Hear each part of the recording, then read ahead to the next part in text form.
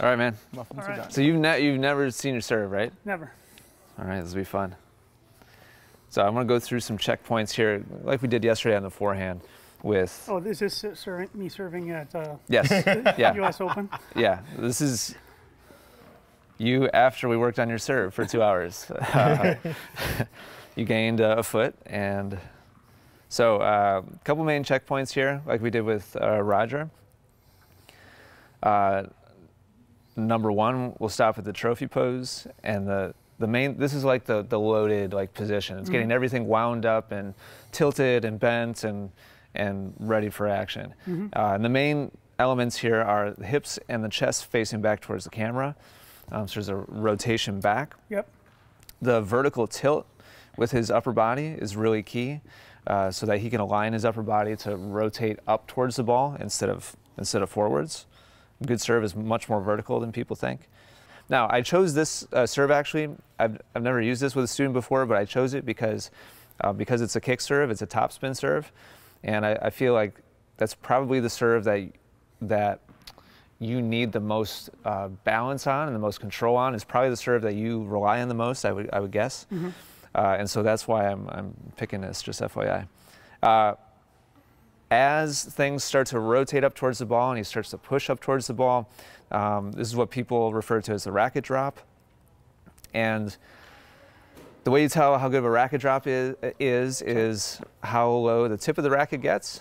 And I also like to look at alignment of the forearm. And from there, next key element is the angle of the racket going up towards the ball. Yep. If you were to maintain this position here, he'd just pure shank the ball off the edge of his racket. Yep. And this is really key. His hitting surface is facing to the left. And as he comes up towards the ball, he holds that until just before contact, and then his racket turns to face the ball and face his target. And I'd like you to notice just kind of the basic alignment of his body going up towards the ball. Here at setup, his body is arced and bowed back to load his hips and his torso. And then everything straightens and focuses on extending up towards the point of contact. So that everything is coordinated in that direction, up towards the ball. Okay. And then even though this is a topspin serve, he's kicking out wide. And it's relatively casual, like he's not really juicing this up a ton. His entire size, like 25 shoe, is inside the baseline. And so part of that unloading up towards the ball is also focused on going forward towards the target. If we were looking from the side, we'd see a bit of a tilt into the court to lead his momentum forwards. All right, so here's a topspin serve on the ad side. So initial body turn could be better. Other stuff looks pretty good here. Now, as you push up, you see that there's already starting to be a kind of a mismatch in how your body is delivering energy. So our target is over here. Your momentum and your energy very clearly is already starting to go back this way. The other main really good thing, and this is the biggest hurdle for amateur players, is this right here. Yep. And you're doing a really excellent job holding that edge.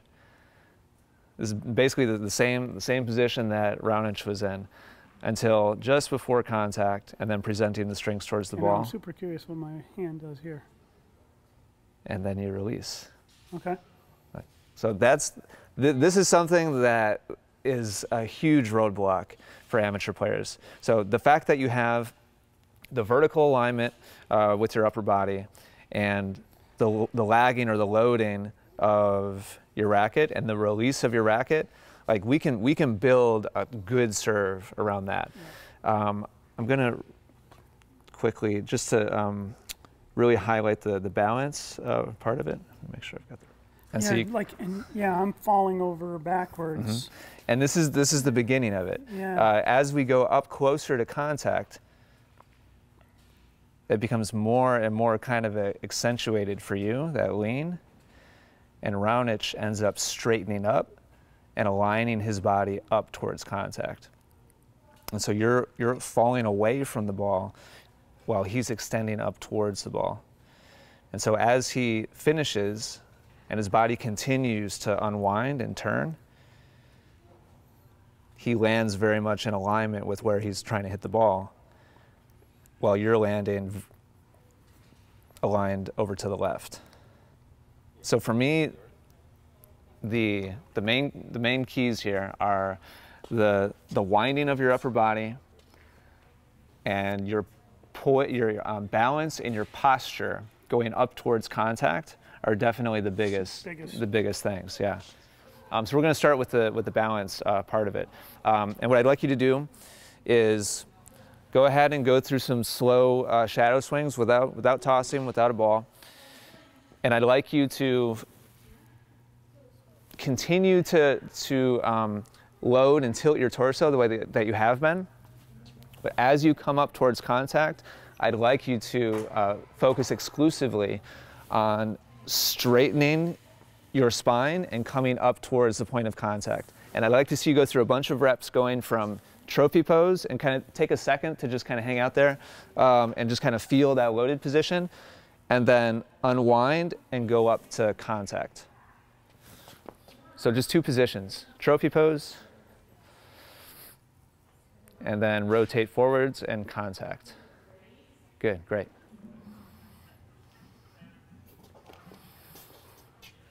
Can you describe to me the feeling? What's it feeling like?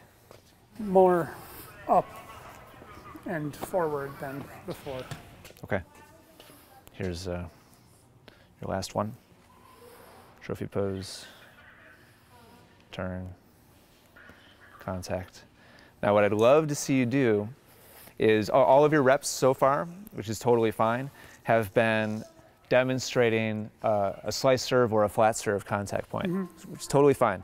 Now I'd love for you to consciously bring your contact point back a little bit further over your head while maintaining your good poise and posture with your upper body.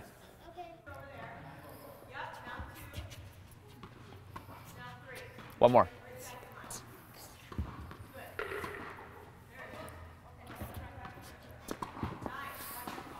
Thanks.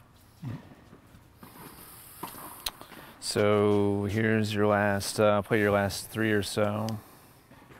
Starting to look pretty good.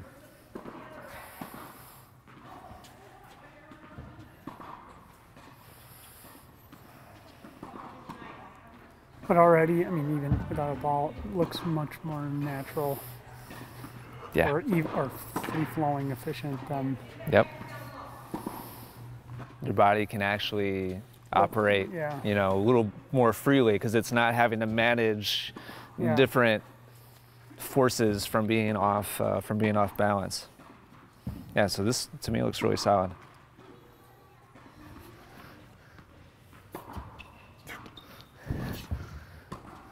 All right, good. Now we're just going to add like 25% to the acceleration. Okay. No more than that. Okay. And so probably start to feel slightly realistic, you know, but obviously on the slow end. Yeah, sure. Warm up serve. Yeah, warm up serve is, that's a good description. Good, good, good. All your focus on your posture coming up out of your trophy pose.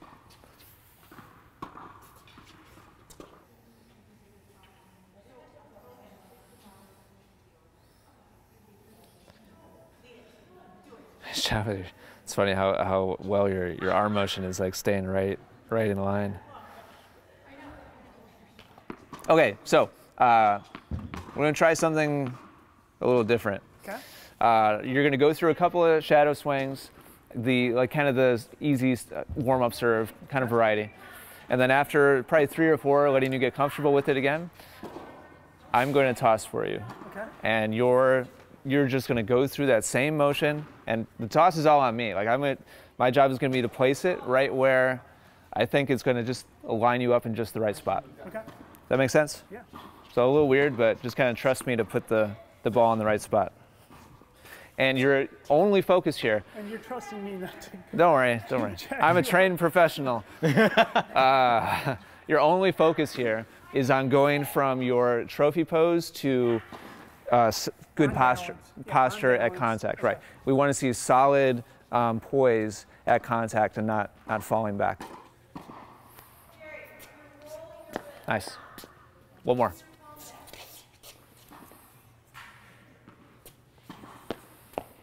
All right, ready? Same tempo. Nice, Sean. Nice, Sean. Let's do it again. One more practice one.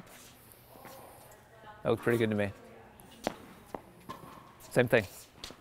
The toss was a little more to the left that time. Way to fight it. One practice. Straight up and down. Nice job, nice job. I'm curious about all three of those. I think your first one was pretty well executed.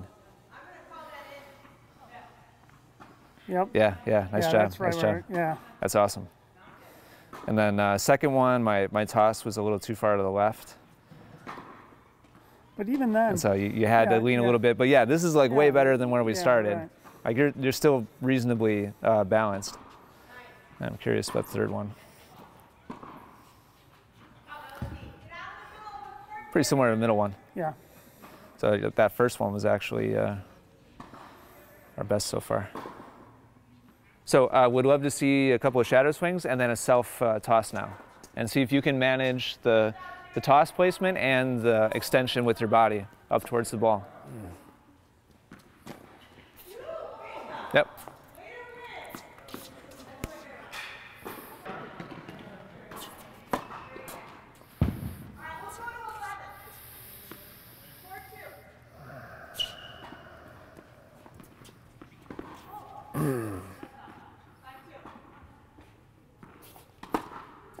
Nice, Sean. This is dark and out of focus, but I just let it run anyway, and I'm glad I let it run because I'm pretty happy with this effort. Right foot. Yep. Still a little bit of a rightward shift. Yep. That's interesting.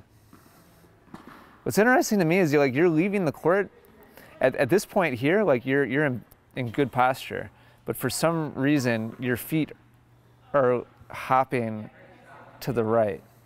So I'm almost wondering, like, are your feet sliding your hips to the right, and that's why your body gets left tilted to the left? Does that make sense? It does. Like your body's staying put, but you're. I never would have guessed this could be possible. but you're, like, if we draw a line down your spine here, like your shoulder blades have stayed in the same spot, but your feet have jumped out to the right, which is interesting. This could just be, I mean, just a residual habit from all the years. Exactly, of leaning over. Because every serve I've hit, I've had to.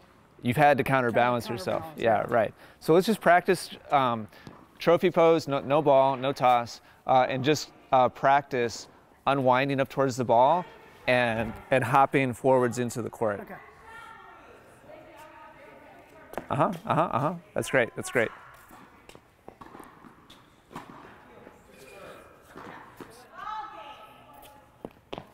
All right, cool. Nice. I like it. The question is, I'm curious if I could hop like that and hit the ball. Seems like should be able to, right? But when the ball goes up there. Watch the ball go up. Hold on a second. I'm gonna hop that way. Just hold on a second. Do a couple more practice ones for me. I just want to get video of it. Sean, it doesn't matter if you hit the ball. It doesn't matter what happens. I just want to see you toss and hop in the same direction.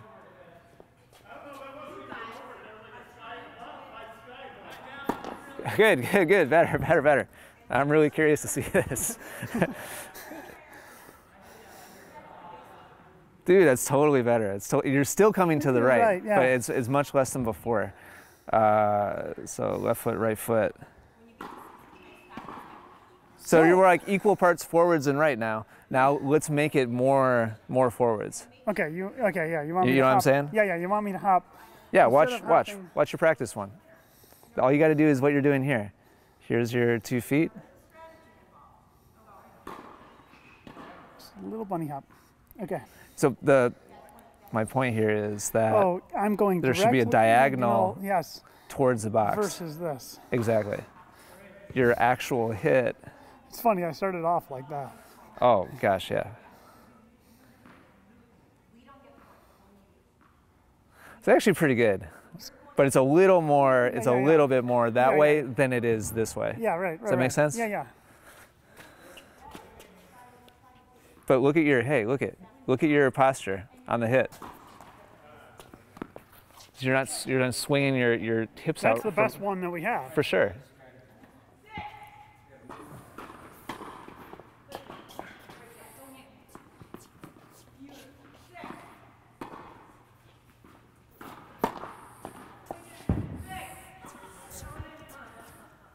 Good job.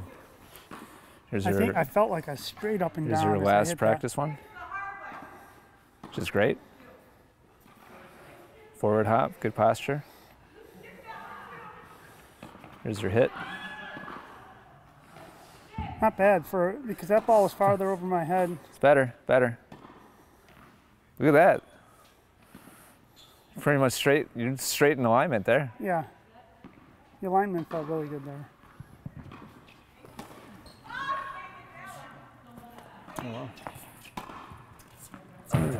Towards the net strap.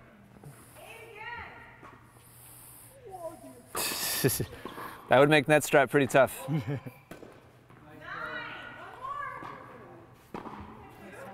Yeah, what I was thinking of. It's getting better, Sean. I mean, we're, a mile away from where we started. Like there's actual control, with your upper body now. Right. Well, the other thing, I just feel like the ball comes off so much cleaner and harder. That's good. Let's check real quick. Just curious on that. Oh, whoops. That one versus where we started.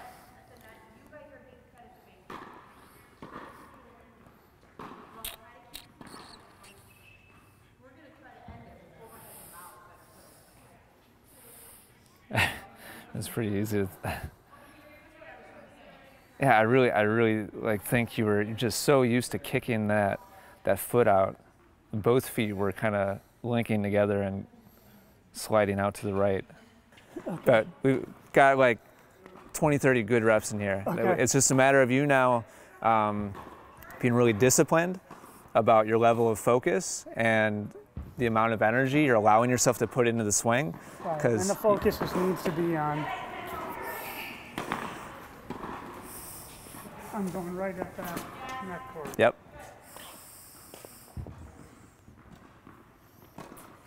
Okay. Any questions? Not right for the second. Good job.